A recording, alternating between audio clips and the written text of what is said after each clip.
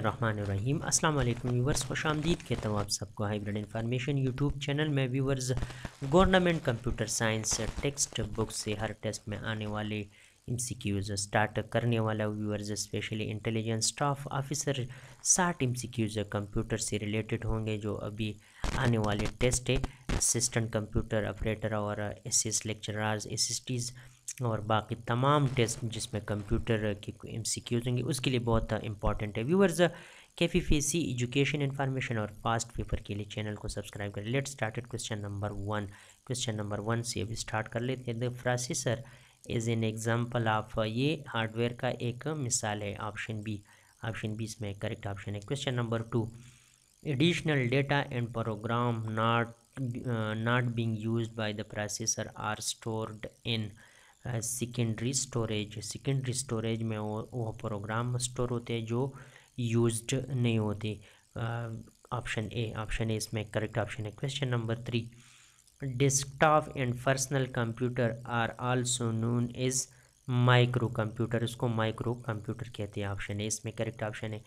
Question number 4, a barcode reader is an example of इन, ये एक input device है। Option B इसमें correct option है। Question number 5, printer and screens are common form of output devices, output units है printer और screens. Option C इसमें correct option है। Question number 6, the unit that transform data into information is called processor। Viewers, ये CPU या processor उसको कहते हैं जब हमारे इनपुट डेटा को वो इंफॉर्मेशन में कन्वर्ट कर लेते हैं। इसको सेंट्रल प्रोसेसिंग यूनिट या प्रोसेसर कहते हैं। ऑप्शन ए इसमें करेक्ट ऑप्शन है। Question number 7, the device that reconciles the differences between computer and peripheral devices, उसको कहते हैं मॉडेम। ऑप्शन डी इसमें करेक्ट ऑप्शन है। क्वेश्चन नंबर 9 की तरफ बढ़ते हैं। इन example of peripheral equipments, viewers, peripheral devices से मुराद है या इक्विपमेंट जो कंप्यूटर के साथ अटैच कर लेते हैं with the help of cables और एनी मीडिया। ऑप्शन बी इसमें करेक्ट ऑप्शन है। प्रिंटर एक पेरिफेरल इक्विपमेंट है। ऑप्शन बी इसमें करेक्ट ऑप्शन है। Question number 9, another name for memory is, memory के लिए प्राइमरी स्टोरेज का नाम भी यूज़ होता है। ऑप्शन बी इसमें करेक्ट ऑप्शन है। Question number 10, which is not a computer classification, mixie computer is not a classification of computer. Viewers, many computer, micro computer, main frame और सुपर कंप्यूटर कंप्यूटर के classification है। Mixie computer ये is not computer classification. Option है इसमें correct option है। Question number 11 की तरफ बढ़ती। क्वेश्चन नंबर 11 है, इन input device they translate the motion of a ball rolled on a plate surface to the screen is, इसको कहते हैं माउस। ऑप्शन डी इसमें करेक्ट ऑप्शन है। क्वेश्चन नंबर 12 की तरफ बढ़ते। The most powerful computer are super computer, सबसे powerful और सबसे एक्सपेंसिव कंप्यूटर। ऑप्शन डी इसमें करेक्ट ऑप्शन है। Question number 13, the primary storage unit is also known as, primary storage को मेमोरी भी कहती है। ऑप्शन डी इसमें करेक्ट ऑप्शन है। Question number 14, another name for primary storage is, primary storage को main storage भी कहती है। ऑप्शन डी इसमें करेक्ट ऑप्शन है। Question number 15, which is not another name for memory. Viewers, memory या primary memory, main storage और internal storage ये चारों रिलेटेड है और सेकेंडरी स्टोरेज मेमोरी को नहीं कहते क्योंकि ये तीनों प्राइमरी स्टोरेज या मेमोरी है। कॉमनली कंप्यूटर में उसको प्राइमरी स्टोरेज, मेन स्टोरेज और इंटरनल स्टोरेज मेमोरी को कहते हैं। ऑप्शन डी इसमें जो पूछा गया है, ऑप्शन डी इसमें करेक्ट ऑप्शन है। Is not another name for memory.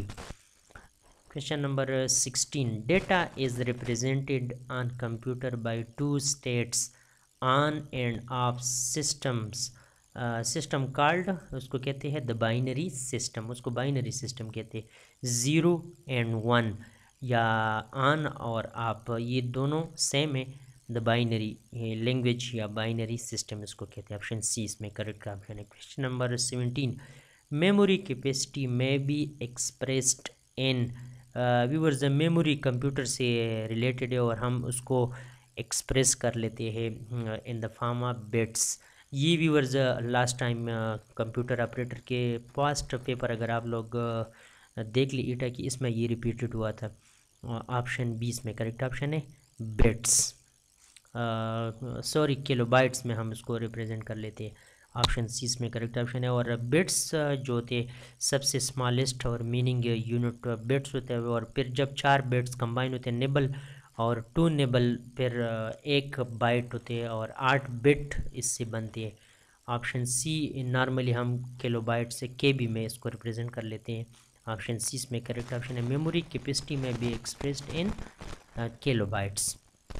Question number 18, N ink jet printer is an example of, ये एक प्रिंटर का किस्म है और ये नॉन इम्पैक्ट प्रिंटर है, इसको कहते हैं non impact printer. Option D. Question number 19, a device use for optical character recognition is in, optical in the form of light character recognition के लिए जो डिवाइस यूज़ होता है वो है ऑप्शन ए वेन रीडर, इसको कहते हैं when reader. Question number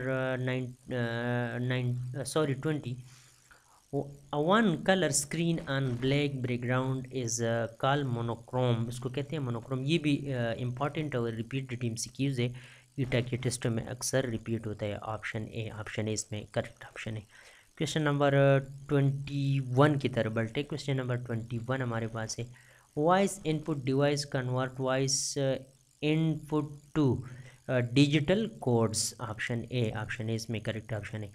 question number 22, another word for printer is, printer के लिए जो पॉइंटर के लिए जो अनदर वर्ड यूज़ होता है वो कार्सर। ऑप्शन डी इसमें करेक्ट ऑप्शन है। व्यूवर्स ये चैप्टर नंबर 1 है, मज़ीद पार्ट बी में अपलोड कर दूंगा। चैनल को सब्सक्राइब करें, वीडियो को शेयर करें, शुक्रिया।